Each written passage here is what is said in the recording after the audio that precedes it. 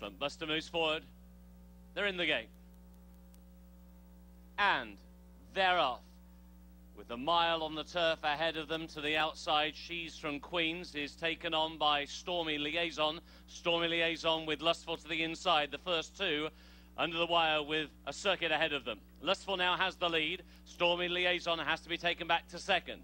Cobbler's Reef against the inside hedge, stalking the pace, racing in third. Happenstance is in fourth. She's from Queens out wide, racing in fifth position. The newcomer, Terrell, a further 2.5 lengths away. She's racing in sixth and all on her lonesome. The last two and detached, a Slumpbuster, who's the back marker. Last but one, Miss Shoefly, through the quarter of 23 and 4. Down the back stretch they go, and it is Lustful who's out in front now by half a length. Moving up, Cobbler's Reef now has taken second. Stormy Liaison is there in third. Happenstance against the hedges in fourth.